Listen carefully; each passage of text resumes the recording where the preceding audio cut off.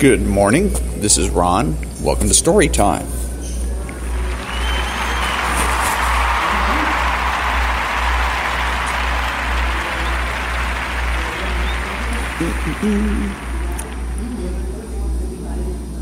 Good morning. Again, this is Ron, and this is Story Time, and I am recording this on location at Lovebird's Bakery and Cafe on Colorado Boulevard in Pasadena, California. And we're reading from the book The Virtue of Selfishness by Ayn Rand, and this is Chapter 18, Counterfeit Individualism, written by Nathaniel Brandon, one of her associates. The theory of individualism is a central component of the objectivist philosophy. Individualism is at once an ethical political concept and an ethical psychological one.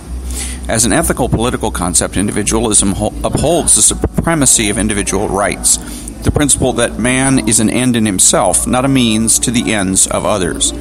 As an ethical psychological concept, individualism holds that man should think and judge independently, valuing nothing higher than the sovereignty of his intellect. The philosophical base and validation of individualism, as Ayn Rand has shown in Atlas Shrugged, is the fact that individualism, ethically, politically, and psychologically, is an objective requirement of man's proper survival, qua man, qua rational being. It is implicit in and necessitated by a code of ethics that holds man's life as its standard of value. The advocacy of individualism as such is not new. What is new is the objectivist validation of the theory of individualism and the definition of a consistent way to practice it. Too often, the ethical political meaning of individualism is held to be doing whatever one wishes, regardless of the rights of others. Writers such as Nietzsche and Max Stirner are sometimes quoted in support of this interpretation. Altruists and collectivists have obvious vested interest in persuading men that such is the meaning of individualism, that the man who refuses to be sacrificed intends to sacrifice others.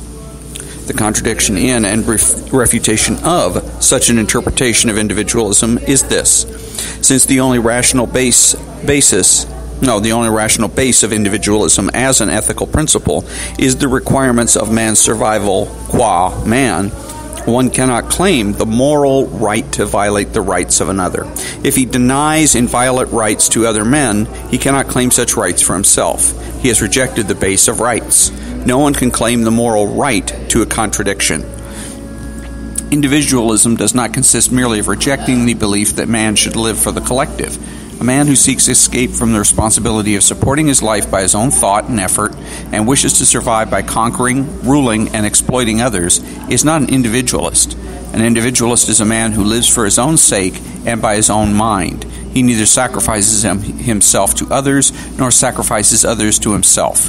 He deals with men as a trader, not as a looter, as a producer, not as an Attila. It is the recognition of this distinction that altruists and collectivists wish men to lose, the distinction between a trader and a looter, between a producer and an Attila. If the meaning of individualism in its ethical political context has been perverted and debased predominantly by its avowed antagonists, the meaning of individualism in its ethical psychological context has been perverted and debased predominantly by its professed supporters, by those who wish to dissolve the distinction between an independent judgment and a subjective whim. There are the alleged individualists who equate individualism not with independent thought, but with independent feelings. There are no such thing as independent feelings. There's only an independent mind. An individualist is, first and foremost, a man of reason.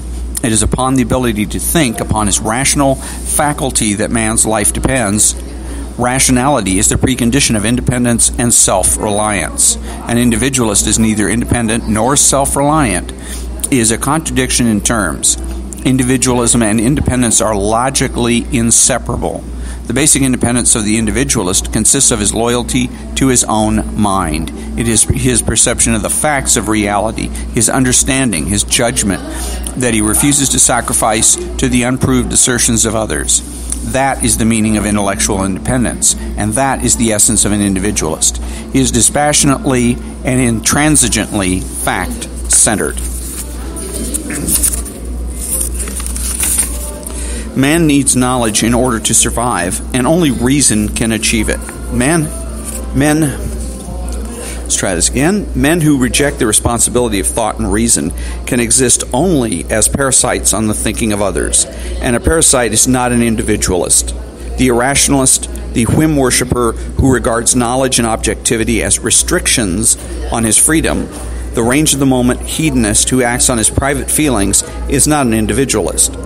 The independence that an irrationalist seeks is independence from reality.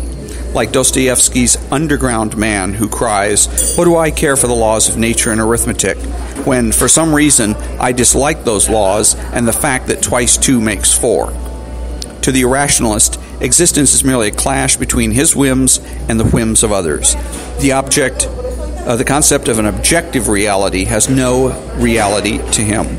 Rebelliousness or unconventionality, as such, does not constitute proof of individualism, just as individualism does not consist merely of rejecting collectivism. So it does not consist merely of the absence of conformity. An conformist is a man who declares it's true because others believe it, but an individualist is not a man who declares it is true because I believe it. An individualist declares, I believe it because I see reason that it is true. There is an incident in The Fountainhead that is worth recalling in this connection. In the chapter on the life and career of the collectivist Ellsworth Toohey, Ayn Rand describes the various groups of writers and artists that Toohey organized. There was, ellipses, a woman who never used capitals in her book, and a man who never used commas, and another who wrote poems that neither rhymed nor scanned. Ellipses. There's a boy who used no canvas but did something with bird cages and metronomes. Ellipses. A few friends pointed out to Ellsworth Toohey that he seemed guilty of inconsistency. He was so deeply opposed to individualism, they said, and here were all these writers and artists of his, and every one of them was a rabid individualist. Do you really think so? Said Toohey, smiling blandly. What Toohey knew, and what the students of objectivism would do well to understand, is that such subjectivists, in their rebellion against the tyranny of reality, are less independent and more abjectly parasitical than most commonplace Babbitt whom they profess to despise. They originate or create nothing. They are profoundly selfless, and they struggle to fill the void of the egos they do not possess by means of the only form of self-assertiveness they recognize. Defiance for the sake of defiance, irrationality for the sake of irrationality, destruction for the sake of destruction, whims for the sake of whims. A psychotic is scarcely likely to be accused of conformity, but neither a psychotic nor a subjectivist is an exponent of individualism. Observe the common denominator in the attempts to corrupt the meaning of individualism as an ethical political concept and as an ethical psychological concept. The attempt to divorce individualism from reason. But it is only in the context of reason and man's needs as a rational being that the principle of individualism can be justified. Torn out of this context, an advocacy of individualism becomes as arbitrary and irrational as the advocacy of collectivism. This is the basis of objectivism's total opposition to any alleged individualists who attempt to equate individualism with subjectivism. And this is the basis of objectivism's total repudiation of any self-styled objectivist who permit themselves to believe that any compromise, meeting ground, or rapprochement is possible between objectivism and that counterfeit individualism which consists of declaring it is right because I feel it, or it is good because I want it, or it's true because I believe it. And that's the end of chapter 18, called Counterfeit Individualism, written by Nathaniel Branden. And it's Nathaniel Branden was an associate of Ayn Rand. And this book, The Virtue of Selfishness, is a collection of articles and speeches by Nathaniel Branden and Ayn Rand that were edited and put together in this book. This particular chapter was written in April of 1962. So again, in the chapter, they keep referring to objectivism as a particular philosophy. It would be probably better to describe it as a philosophical theory rather than as a philosophy, because there is no such thing as my philosophy, your philosophy, Ayn Rand's philosophy. Philosophy means the love of wisdom. And we all struggle for the same things, to be happy, and along those lines to know what to do. Ultimately, the question we're all asking ourselves is, what should I do? And so the idea that you're going to have different philosophies is unrealistic. And I think if she's actually, instead of using the word objectivism, if they substituted the word philosophy, perhaps that would have been a better way to go. First of all, if she hadn't created objectivism in the first place, that would have been a better way to go. Because as soon as Ayn Rand created objectivism, she ceased to be objective. And so, for instance, it's on this sentence here, what Toohey knew and what students of objectivism would do well to understand. Instead, should perhaps read what Toohey knew and what students of philosophy would do well to understand. Or what Toohey knew and what the realistic would do well to understand. Is that the unrealistic or the idealistic in their rebellion against the tyranny of reality are less independent and more abjectly parasitical than the most commonplace Babbitt, whom they profess to despise. Babbitt being a character in the book The Fountainhead, which is what this is referring to. Ellsworth Toohey is also a character in that book. So, again, that I think makes... Because a lot of Ayn Rand's writing is stilted, kind of... in some cases rather obtuse, and could be and should have been edited better, sharpened up, as I have just described. So let's see if there's anything else in here. I mean, basically the overall point of the chapter, Counterfeit Individualism, is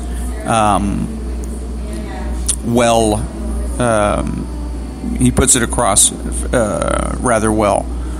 I still, and the example that he's using from the book, where you have all these people that are apparently individualistic, they're all doing kind of their own thing artistically, but really what they're all doing is the same thing, which is being defiant for the sake of defiance, irrational for the sake of irrationality, destructive for the sake of destruction, and impulsivity for the sake of impulsivity. And again, she always used the word whims, and I always found that to be a rather awkward way to describe impulsiveness.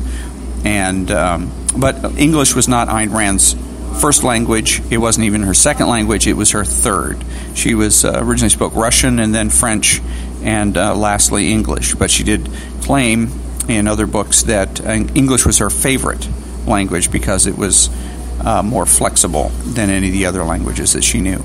So that was the end of chapter 18, and next time, which is going to be on Thursday, we are going to finish the book, and it's going to be the last chapter, called The Argument from Intimidation. To wrap this up, I'm going to read from the back cover, and it reads, The Virtue of Selfishness. Ayn Rand here sets forth the moral principles of objectivism, the philosophy that holds man's life, the life proper to a rational being, as a standard of moral values, and regards altruism as incompatible with man's nature, with the creative requirements of his survival, and with a free society. Ayn Rand wrote Atlas Shrugged, philosophically the most challenging bestseller of its time. Her first novel, We the Living, was published in 1936. With the publication of The Fountainhead in 1943, she achieved a spectacular and enduring success. Miss Rand's unique philosophy, objectivism, has gained a worldwide audience.